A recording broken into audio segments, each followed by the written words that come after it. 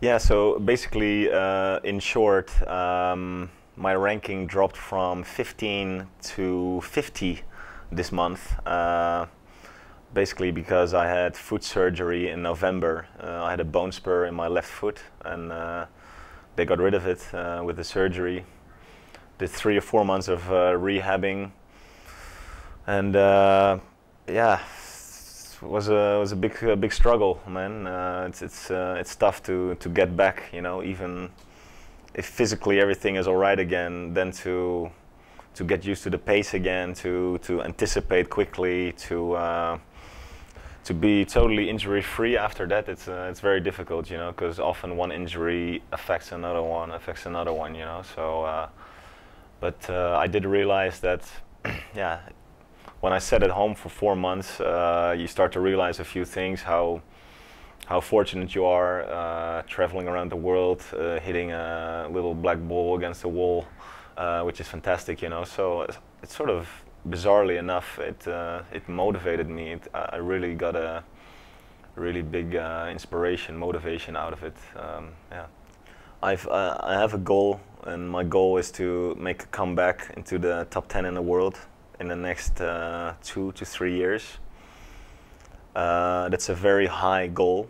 It's going to be very difficult, but before I got injured, I actually think I reached a level where I was really playing well. Tactically, I was understanding more and more about the game. Technically, I was getting better. I was fast. I was mentally in good shape, you know. And I feel like I still have my best squash in me, you know.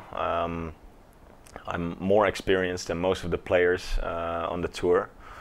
But yeah, I'm gonna not be too hard on myself. I'm gonna take it step by step again, you know. The first part is getting the body totally sorted out, and yeah, also enjoying playing, you know, enjoying being competitive, and enjoying getting the most out of myself.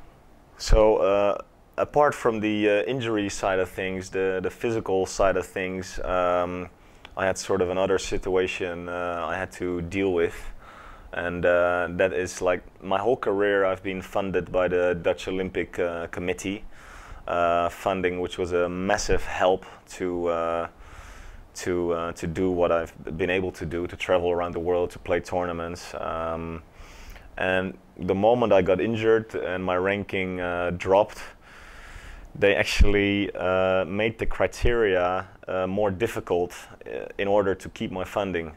So I always had to be top 16 in the world to get my funding, and now suddenly they say, okay, well, you've been injured, your ranking dropped down, but yeah, we want you to be top 8 in the world. So yeah, this is something which is almost impossible to do.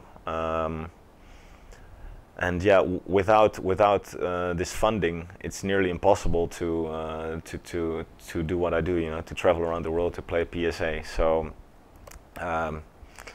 I decided that I don't want to quit after an injury. I don't want to quit because of the Dutch Olympic Committee makes it more difficult. They don't help me out in times of need.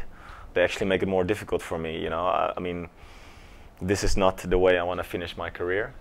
So I decided to start a crowdfunding campaign, and yeah, to tell my story to as many people as possible, and to tell them my goals, also to tell them my reasons for doing it, you know, to basically get the most out of a young body, which you only have for so many years in your life, and that I want to finish my career on my own terms, you know, and want to really give it one more big push.